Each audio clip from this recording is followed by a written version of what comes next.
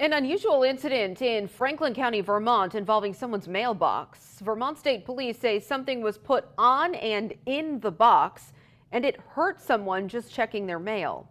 Troopers sent us this picture of the unknown substance covering a letter and the bottom of the mailbox. This happened yesterday afternoon on Pleasant Street. Police say when someone was going to get the mail, the substance blew into their face, giving them a nosebleed. The Vermont HAZMAT team responded and found the substance was not hazardous, but not sure we know what it is yet. If you know anything, let state police know.